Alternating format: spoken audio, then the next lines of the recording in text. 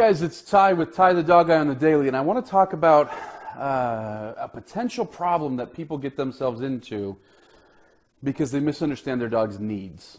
And so, as dog trainers, I always kind of joke that, you know, if you go poll dog trainers, you're not going to get the same information from any of us.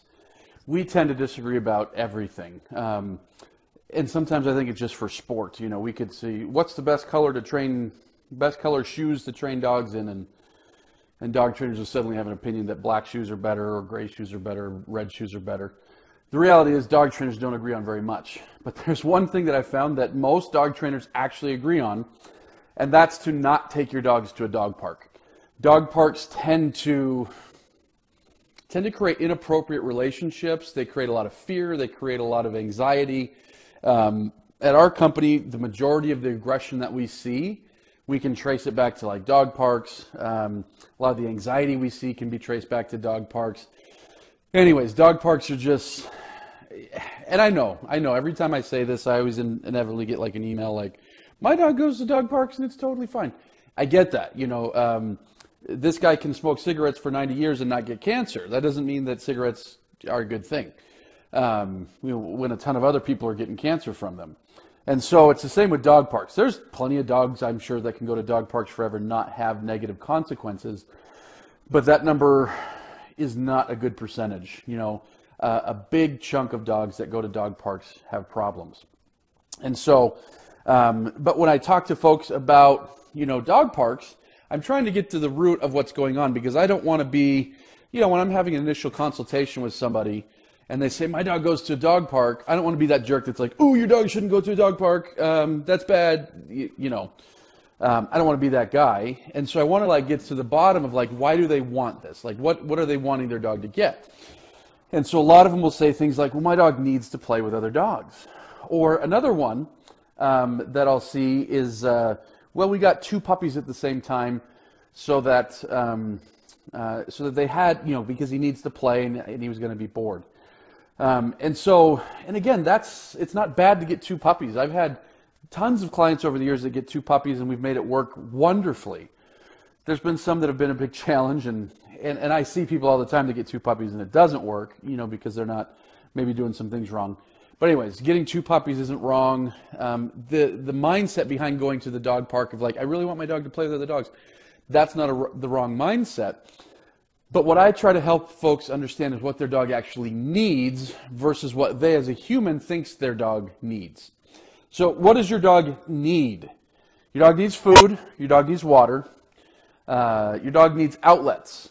Now outlets, you know, when I talk about outlets, I'm talking about outlets for their energy, for their drive. So some dogs' outlets might be using their nose, playing some nose games. Other dogs, it might be structured walks. Most dogs, structured walks is a good outlet. Chasing a tennis ball, and then play is a big outlet. But play with other dogs is not a need. If your dog goes his entire life without playing with another dog, your dog can still have an incredibly fulfilled life. Incredibly fulfilled life. And in lots of cases, a more fulfilled and a happier life than lots of dogs who are going to dog parks and getting accosted and threatened and things like that by other dogs. But let me repeat this. Your dog does not need to play with other dogs to have a happy life.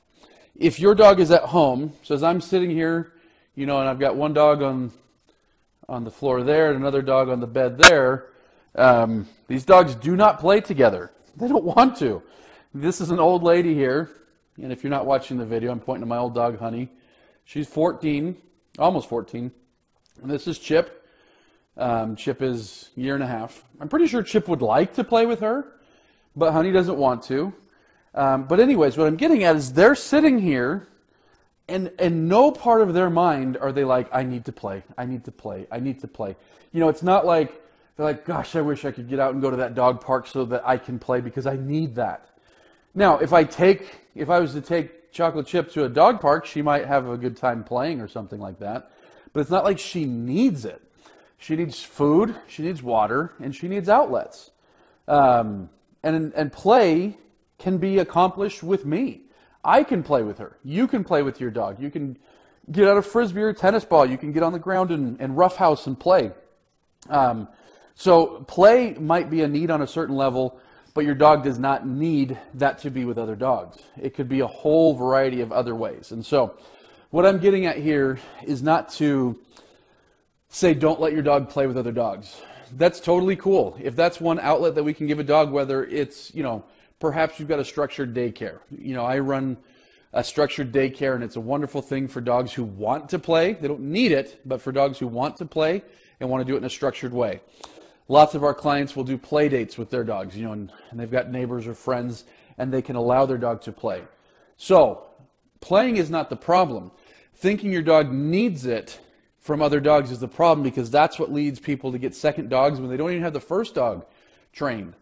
That's what people, leads people to get to go to the dog park when it's not a good place for their dog, where their dog's going to develop problems and issues and challenges from the dog park. And so, like I say, it's important to understand what your dog needs versus what you think the dog needs and what you want the dog to have. In a perfect world, would I let my dog go to a dog park and play with other dogs and run around and have a great time? Yeah. I don't live in a perfect world. I live in Salt Lake City, Utah, where a big chunk of the dogs at the dog park have aggression and anxiety problems, and I don't want to, I always kind of joke, I don't want to go socialize my kids at the prison. And that's the same reason I don't want to take my dogs to the dog park. It's not a good environment for them to learn good things about social interactions and things like that.